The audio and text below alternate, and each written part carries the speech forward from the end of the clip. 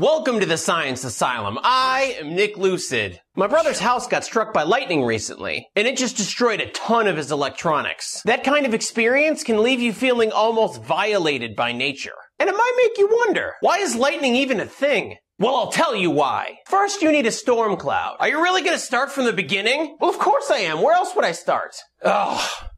Where was I? Oh, right. Storm clouds. They're called cumulonimbus clouds, the bottom of which are a little over a mile off the ground. They look kind of like this. Inside the cloud, there's a bunch of little water drops and ice crystals zipping around.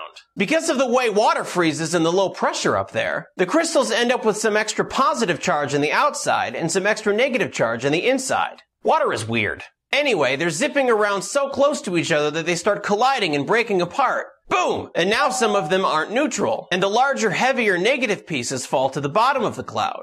Now these clouds are huge, so that's a lot of charge. There's so much negative charge on the bottom of that cloud that it pushes away the electrons on the ground, leaving the ground positive, including all the cars and houses and people. A few seconds before the lightning strikes, all of your hair will actually stick up, because all the strands of hair are pushing away from each other. If you're out in a storm and you feel this or you see this happen to someone else, you only have a few seconds, so here are your options. 1. Get inside a house or a car. The house is grounded, and in a car you're surrounded by metal. So either way, the lightning will go around you instead of through you. Wait, isn't it the rubber tires? No, it just jumped over a mile through the air. A couple feet of rubber does nothing. 2, if you can't get inside anything like that, your only option is to crouch. Curl up in a ball so that only your feet touch the ground, and make sure your 2 heels touch each other. That way you're as low as possible, so the lightning is less likely to hit you. Plus, if it passes through the ground under you, then it'll only go through your feet. Okay, now back to the lightning. The huge amount of charge gradually turns the air into a conductor. But the air's kind of stubborn, so it happens in these little patches. These patches form about 100 to 164 feet apart, with a voltage between them of about 100 to 150 million volts. Crazy voltages! When the chain of patches is long enough to bridge the gap, about 1 to 10 coulombs of charge jumps from the cloud to the ground in about a quarter of a second. That doesn't really come to 4 to 40 amps though. The strike actually happens in bursts or strokes that last less than a millisecond. So each stroke can carry anywhere from 2,000 to 20,000 amps. Not that it matters anyway. I mean, it only takes 1/5 of an amp through your heart to kill you. You're dead either way. Lightning fun facts. Only about 10% of lightning is cloud to ground. The rest are mostly cloud to cloud. I mean, they are closer together up there. There are about 40 strikes on the surface of the Earth every second. That's over 1 billion strikes a year. They're not evenly distributed though. The tropics get the brunt of those strikes. A strike can heat the surrounding air to up to 50,000 degrees Fahrenheit. That's 5 times the surface of the sun, which happens to be why lightning is bluish white. If you're like me though, you don't want to wait around for lightning to strike. You want to make it yourself. Mwah! Mwah!